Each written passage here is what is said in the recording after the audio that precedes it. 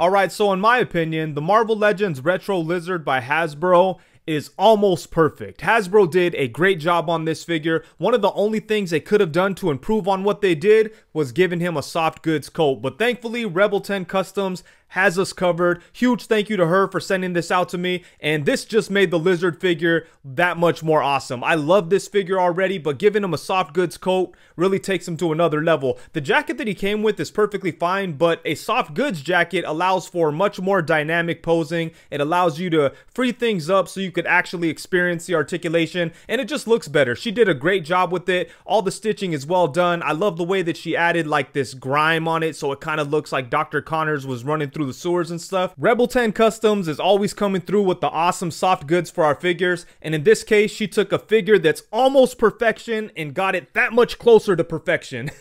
As much as I love this guy before, I like it more now.